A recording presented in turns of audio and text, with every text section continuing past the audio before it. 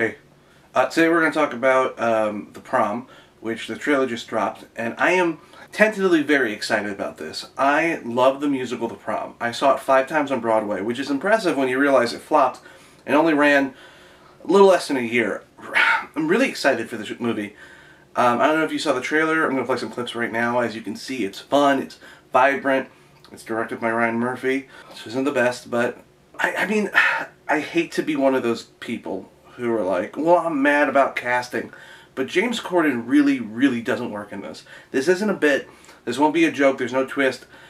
I'm just very mad that he's cast in this for multiple reasons. There are better actors, blah, blah, and there's this, and I don't like when he sings. He holds his pants like he's holding in a And I don't mind that he's in musicals. He's a talented actor. But this character is so important to me because this character is an open gay man who, his entire arc of it is him coming to terms with the abuse he suffered as a child, not being able to be out and proud when he went to prom. And there's a beautiful song in it called Barry's Going to Prom because he's finally going to go to a prom, even though he's, you know, a middle-aged man.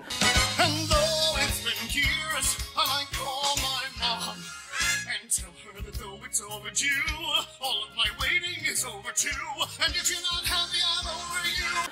And it's such a wonderful song. And again, this is a musical comedy, but to have James Corden, who is, again, a straight man, play it, and I understand people are like, well, you know, what, are you going to let gay men can't play straight people? No, that's not what we're saying. Straight people aren't a marginalized group.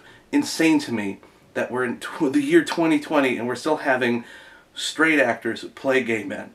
And it's f***ing insulting. When this used to happen, when it was a pansy, and you had all these characters where it would just be like a big sissy, it was, we would say, what, it's the sign of the times, you know? It's not their fault, it's just a sign of the times. And this was happening, this is always happening. And again, I mean, James Corden playing a part in a movie musical is not the end of the world, but this character is very flamboyant, so he's gonna have to play it flaming. And that is a caricature that is just insulting when it's coming from a straight man. A lot of people are like, well, what about Jack from Will and Grace? Yeah, Sean Hayes is openly gay. You know what? Sean Hayes would have been perfect in this part. He would have. He's the right age, because that's not even the other thing. The other thing, too, is just like, James Corden is supposed to be playing a man who's like the contemporary of Meryl Streep. And Meryl Streep is in her 60s, and James Corden looks, you know what? He looks good for his age. He could play 35, he can play 40, but he can't play a man who's in his 60s. It's just, it's terrible casting. And I know why they cast it. And I'm not one of those people, too, who are like, well, you have to get the original actor. I understand that this is a movie, and it doesn't work like that. I'm not a child. But it's a slap to the face every time I see a straight actor play a big gay part today. I don't have an end for this. I'm just heartbroken. I'm going to see this movie. It's on Netflix. But even if it wasn't on Netflix, I would pay money to see this movie because I love The Prom. Man, Bob Martin, who wrote the book, wrote Drowsy Chaperone, he is a musical theater icon, and I love him. And I love this, and the music's so much fun, but I just want to get to a point where I don't have to see a trailer where I know there's like a gay character and say to myself, is he going to be insulting? And I don't know if we're ever going to get there. I don't think I'm going to get there in my lifetime.